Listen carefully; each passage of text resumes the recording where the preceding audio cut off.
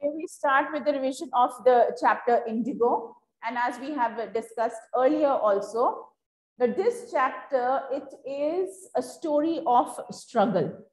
It is a story of realizing that if you have the courage to stand up against what is wrong, you can bring about a change. Now, here in this chapter, we have who is the person here who was instrumental. He was Rajkumar Shukla. And Rajkumar Shukla was an illiterate, poor peasant who had been exploited by the landlords. And because of an ancient system which had started so many years ago, they were still suffering because of that. So one person had the courage to stand up and raise his voice. And this whole voice, it started the beginning of a very important, or you can say a revolutionary movement, which ultimately led to what? Yes, the struggle for independence, right?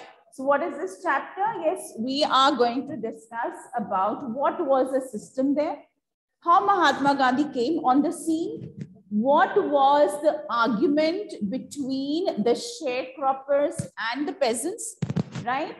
And yes, so how Gandhi came and tried to sort out things, right? So it was that this incident, it was a turning point, not only for the peasants, but also for the life of Mahatma Gandhi. Because before that, he had never worked so closely with the peasants. He did not realize what the working conditions were. And so he came for a few months to Champaran, right? He thought that, okay, this is a very small matter, I'll sort it out and then I'll go back. But he ended up staying for a long, long time. And it was not only, you can say, something which was a political struggle, but it was more than that. It was more than that, because Mahatma Gandhi, he did not only work for the rights of these people, but he also brought about many changes in their social life, changes in their culture, right? Making them realize that they are as important as anybody else. Now, how did this story start? How did this story start? It was, like how it began in 1917. This story, it began here. And this was when Gandhi's struggle for independence. Before that, we have read about his work in South Africa, how he worked for the liberation of the farmers over there, also how he became involved in the movement. So when he came here, yes, so he did not get that opportunity as such to work for the peasants.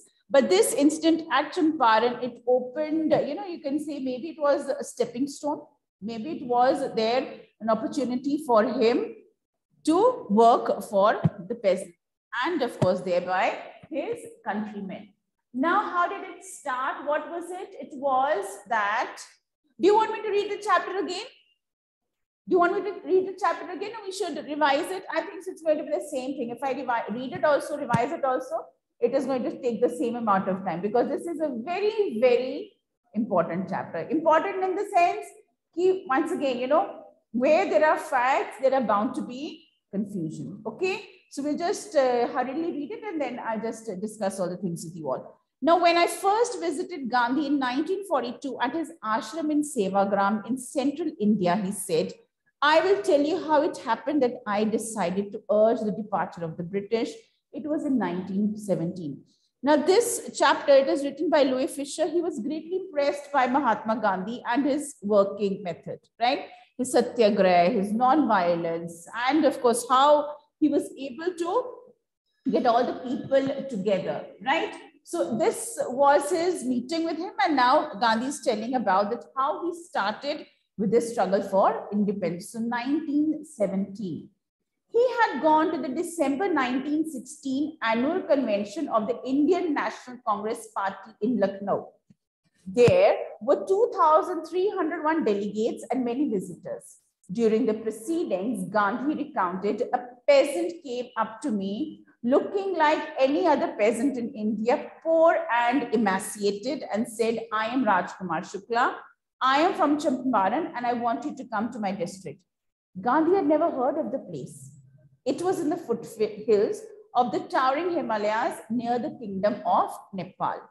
So here Gandhi had gone to Lucknow for a convention meeting, right, of all the leaders, of all the people there, so many delegates. And when he was, like over there, a peasant came to him, looking like any other ordinary peasant. Once again, appearances. It is not your appearance that matter. It is your courage that matter. It's your thoughts that matter. It is your strength that matters, okay? So Rajkumar Shukla was like any other ordinary peasant, and he went to Mahatma Gandhi. He said, I am from Champaran and I want you to come and help my people. And Gandhi had never heard of Champaran before, right? And yes, he came to know that it's a small, like a place there near the Nepal, right? You know that? Okay, so towards that place, this was there, Champaran was there, right? Now, under ancient arrangement, the Champaran peasants were sharecroppers. They were not owners of the land. They were working for the landlords. Rajkumar Shukla was one of them. He was illiterate but resolute. See, he was determined that I want a solution for this problem because the peasants were suffering a lot. और इस time पे बहुत ज़्यादा problem हो रही थी. That is why he felt I have to meet someone. And because he had heard about Mahatma Gandhi, that he has done so much of work and someone had suggested his name. So look at his courage. Immediately he went to him. He said, if he can do something for us. Resolute means determined. He had come to the Congress session to complain about the injustice of the landlord system in Bihar. And somebody had probably said, speak to Gandhi. So he had heard there's a convention going on. All the leaders would be coming. He came to Lucknow from Champaran, right? And when he came over here, he wanted to meet. And one of them said, you speak to Gandhi because he's someone who can work for you. Gandhi told Shukla he had an appointment in Kanpur. This is Kanpur. And was also committed to go to other parts of India. Shukla accompanied him everywhere. So he was so determined, I am not letting you leave.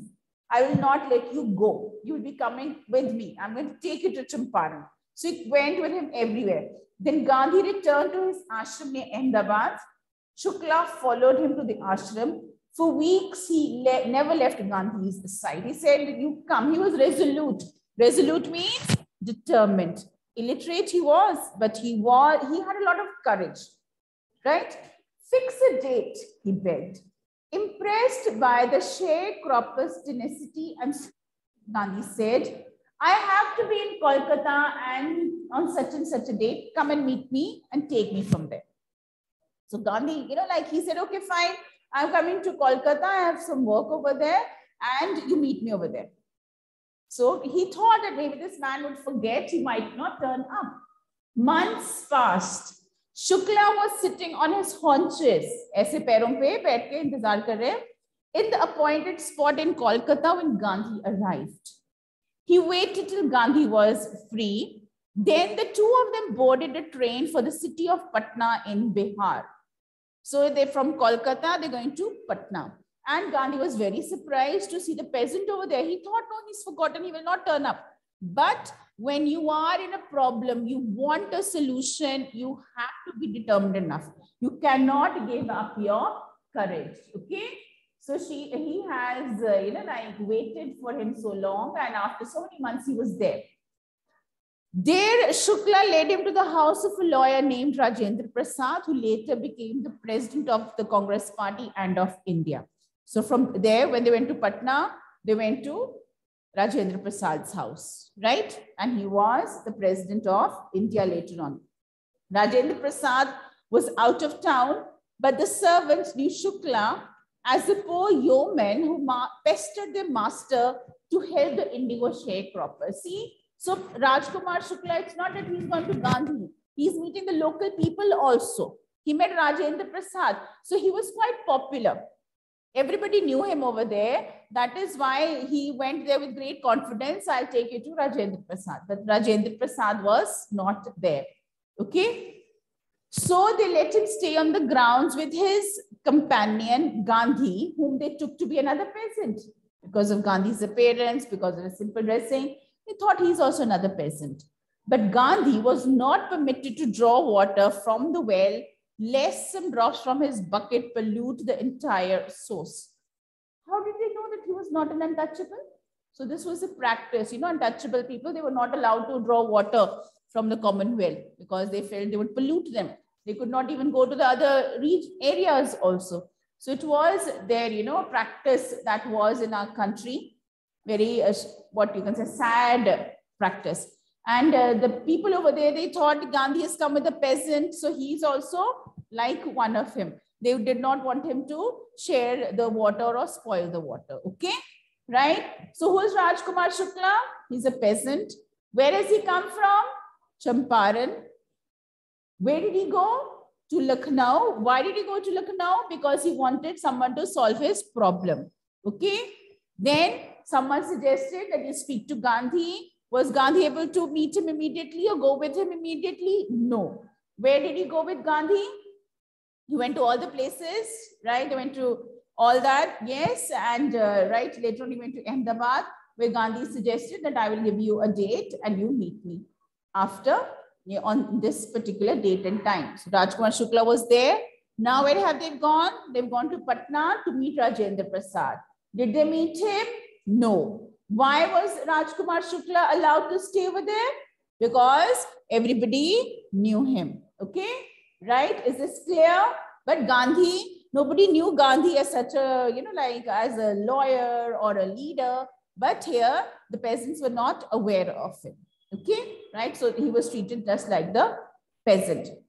Gandhi decided to go first to Muzaffarpur, which was en route to Champaran, to obtain more complete information about conditions than Rajkumar Shukla was about to give. Right? So he thought that Rajkumar Shukla does not know the complete picture. So before going to Champaran, he went to Muzaffarpur, where he could get the complete information. So wahan pe he must have he wanted to meet the administration, talk about what is the situation. He accordingly sent a telegram to Professor Xii B of the Arts College in Muzaffarpur, whom he had seen at Tagore's Shanti Niketan school. The train arrived at midnight, 15th April 1917. Kripalani was waiting at the station with a large body of students. So Gandhi had, he knew people over there, and lawyers were there, professors were there. So many people he was aware of. So he's written a letter, I'm going to Muzaffarpur first, then I'll go to Champaran, right? So let me find out what is the real scenario. Let us find out the legal aspects of it. And Kripalani was there. Kripalani was waiting at the station with a large body of students. Gandhi stayed there for 2 days in the home of Professor Malkani, a teacher in a government school. It was an extraordinary thing in those days. Gandhi commented, for a government professor to harbor a man like me. In smaller localities, the Indians were afraid to show sympathy for advocates of home rule. Home rule was one of the demands of the parties of that time, that we want to rule our country. Who was against it? The Britishers were against it. And in case anybody showed their support, right, to the leaders there who were participating, then the government would take action against them. So no one was ready to show their support. The news of Gandhi's advent and the nature of his mission spread quickly through Muzaffarpur and to Champaran. Sharecroppers from Champaran began arriving on foot and by conveyance to see their champion. Now this is very, very important. Has Gandhi reached Champaran? No. Where is he? Muzaffarpur, right? Why did he go to Muzaffarpur? Because he wanted to collect information. Now, when he reached there, there is news immediately spread among the peasants that someone has come, who's finding about information, who's come to work for us. Then what happened? Sharecroppers from Champaran began arriving on foot and by conveyance to see the champion. He's not done anything for them as yet, but he is their champion. How has he become a champion? Why is he a champion? Because he has shown support to their cause. Jitne saalon se system tha, the peasants were suffering because of it. Nobody had raised a voice against it. So there are two people. One was Rajkumar Shukla, second, Mahatma Gandhi. So whenever we talk about the struggle of the peasants, we will always talk about Rajkumar Shukla. Okay? So has he reached Champaran? No. But the farmers from all the places have come to Muzaffarpur. Muzaffarpur lawyers called on Gandhi to brief him. They frequently represented peasant groups in court. They told him about the cases and reported the size of the fee. Lawyers also came to meet Gandhi. Yeah, we'll support, we'll fight for your cause. But what did they also say? The fee. And the fee was quite a big amount, right? Now, yes, do you think Gandhi is going to support the lawyers? He's going to allow them to represent his case. So he's not going to pay such a big amount of fee. Gandhi chided the lawyers for collecting big fee from the sharecroppers. He was angry with them. He was there. But why are you taking so much of fee from the sharecroppers? He said, I have come to the conclusion that we should stop going to law courts. Taking such cases to the courts does little good. Where the peasants are so crushed and fear-stricken, law courts are useless. The real relief for them is to be free from fear. Very, very important lines. Gandhi was angry at the lawyers. He said, why are you charging such amount of fee? Right? And yes, so when you are there creating so much of fear in the mind of the people, will people go to law? Will they go? No. When they know I have to pay so much of money and the lawyers are there to scare me. The lawyers are there making me even more worried. So he's saying such courts are not useful. Do you think the scenario is the same? Do you think anything has changed? Right? So people do go to the courts, people do go to get themselves heard, but will they, of course, what about the situation there? What about the scenario there? How long does it take for them to get justice? So he's saying, if you charge so much, how will the people come to you? And how can a sharecropper afford to pay such a big fee, right? So most important, yes, the main fear, the thing is, the real relief for them is to be free from fear. Most of the arable land in the Champaran district was divided into large estates owned by Englishmen and worked by Indian tenants. This we know. So in that place, this was a system everywhere. So who were the landlords? Englishmen. Who were working for them? The Indian peasants. The chief commercial crop was indigo. Indigo was a crop that was mainly grown for selling. It was not, for the consumption or for the, the peasants or the landlords. This was for sale. So it was for money only. The landlord compelled all tenants to plant 3/20 of 15% of their holdings with indigo and surrender the entire indigo harvest as rent. This was done by long-term contract. Now look at it here. What was the chief commercial crop? Indigo. Who asked the tenants to grow indigo? The landlords, right? And it was from a long time the system was done. How much of the land? Irrespective. Bada land hai, chota hai, whatever it is, 15% of their land, right? They had to grow indigo. And yes, so see so much of effort they had to put, and the land is occupied with that indigo. Did they get anything in return? No. What did they have to do? They had to give all the crop to the landlord as rent. Okay. And naturally, it was a commercial crop. The farmer would definitely benefit from it. Now, what is the situation now? Presently, the landlords learned that Germany had developed synthetic indigo. This was the major thing that triggered this whole thing. पहले क्या थी? Natural indigo, they're growing in their fields. अब Germany में क्या आ गई है? Synthetic indigo. Synthetic indigo is what? Is it man-made? No, it is not. So naturally, it is going to be produced more and it is going to be much cheaper. When you have something cheaper, are people going to buy something that is expensive? They're not. They thereupon obtained agreements from the sharecroppers to pay them compensation for being released from the 15% arrangement. In both ways, the landlords were going to benefit. जब commercial crop indigo grow कर रहे हैं, किसको मिल रहा है? Landlord को. Now what is the landlord saying? You want to be free from the system, you pay us. You don't want to grow indigo, you pay us, right? And of course, even they're not going to be in a loss.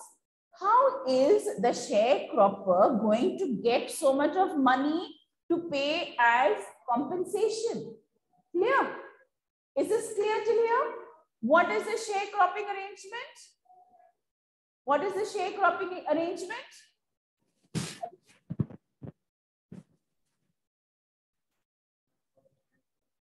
So the landlords had asked the peasants to grow how much? Yes, so 15%. So now earlier 15% was what?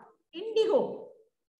Now what are they saying? 15% pay as compensation. So if you want to be released from the system, pay us. Now this is the whole deadlock which is happening between the lawyers and the landlords, or rather the sharecroppers and the landlords. The lawyers are there. In fact, not helping them out, they're creating more and more fear. Okay. The sharecropping arrangement was irksome to the peasants. The peasants were not happy with this. It's not now, but from a long time. And many signed willingly. They signed and they did not know why this is happening. Those who resisted engaged lawyers. The landlords hired thugs. So if they had lawyers, the landlords had thugs who would force them that you better sign and you give us money to be released from this system. Meanwhile, the information about synthetic indigo reached the illiterate peasants who had signed and they wanted the money back. So illiterate peasants later on they came to know that they are asking money from us. Why? So that they are in no loss anyway. Because what is going to happen with the crop? No, it won't fetch them money. They don't want to suffer a loss. They are asking us to pay that money as rent, as compensation, to be released from the system. The farmers they came to know. Now they're saying, give us our money back. The money which we had given to the lawyers, right? To be released from the system. Like, why should we pay for a crop which you don't want? Why should we grow a crop which you don't want? Isn't it? Right? So this is the situation here. Okay, let's look at the questions here. List the places that Gandhi visited between the first meeting with Shukla and his arrival at Champaran. Yes, so there are so many places mentioned over there or not? Can you name them? Yes, Kanpur. Yes, went to Kolkata, went to Ahmedabad, right? Then they went to Muzaffarpur. Has Mahatma Gandhi reached Champaran as yet? Abhi tak Champaran nahi hai. Where is he? Went to Patna, then he went to Muzaffarpur. Okay. Now, what did the peasants pay the British landlords as rent? Pehle kya dete the rent? Was it money or was it a crop? Which crop? Indigo. Very good. Now, what did the British now want instead and why? What did they want now? They're saying, no, we don't want a crop. You pay us compensation, right? And yes, we'll release you from this system. What would be the impact of synthetic indigo on the prices of natural indigo? They will reduce. Naturally, there's more indigo in the market and it is going to affect the Natural, indigo. So you people know better than me, all your economic students and all. Now at this point, Gandhi arrived in Champaran. So this was a struggle which was going on. This was the tussle which was going on between the lawyers and the sharecroppers and the landlords. And now Mahatma Gandhi has arrived on the scene. He began by trying to get the facts. First, he visited the secretary of the British Landlords Association. The secretary told him that they could give no information to an outsider. Gandhi answered that he was no outsider. So he is there, right? And he wants to get information. So he's gone to the secretary there. He's gone to the British Landlords Association. He wants information. They're saying we don't give. And how can you tell a citizen of this country that you are an outsider? Next, Gandhi called on the British official commissioner of the Tirhut division in which the Champaran district lay. The commissioner, Gandhi reports, proceeded to bully me and advised me forthwith to leave Tirhut. So did the officials cooperate with Gandhi when he wanted information? No. So one said, go away, you're an outsider, we're not giving information to outsider. The other tried to bully him and leave this place, okay? Gandhi did not leave. Instead, he proceeded to Motihari, the capital of Champaran. So the little states were there, and later on, yes, so they have all combined then. Several lawyers accompanied him. At the railway station, a vast multitude greeted Gandhi. He went to a house and using it as headquarters, continued his investigations. A report came in that a peasant had been maltreated in a nearby village. So Gandhi has started his investigation. The peasants are accompanying him. Where has he gone now? He's gone to Motihari. Officials said, no, we're not cooperating with you. He did not stop. So from Champaran, now where is he gone to? Motihari. Okay, or when he was there, what news did he get? That some peasant has been treated badly. Gandhi decided to go and see. The next morning, he started out on the back of an elephant. So he went there riding an elephant. Okay. He had not proceeded far when the police superintendent's messenger overtook him and ordered him to return to town in his carriage. Gandhi complied. The messenger drove Gandhi home where he served him with an official notice to quit Champaran immediately. Gandhi signed a receipt for the notice and wrote on it that he would disobey the order. Is this clear? Yes. So what has happened? Gandhi has gone to Motihari. He started his investigation. News came. A peasant has been maltreated. So Gandhi decided, let me go and see the peasant. What has happened? He started out. Then he got a messenger, stopped him and gave him what? He said, you have to go back home. He said, fine, I'm going back home. But when he reached home, there was an order that please leave Champaran immediately. Gandhi, he took that, but he said, I will not leave Champaran. Okay, right? Is this clear till here? All of you? Is it clear? So we will, I think so, continue tomorrow. The period is also coming to an end. So what will happen when Gandhi will disobey the court? Will have to appear in court, isn't it?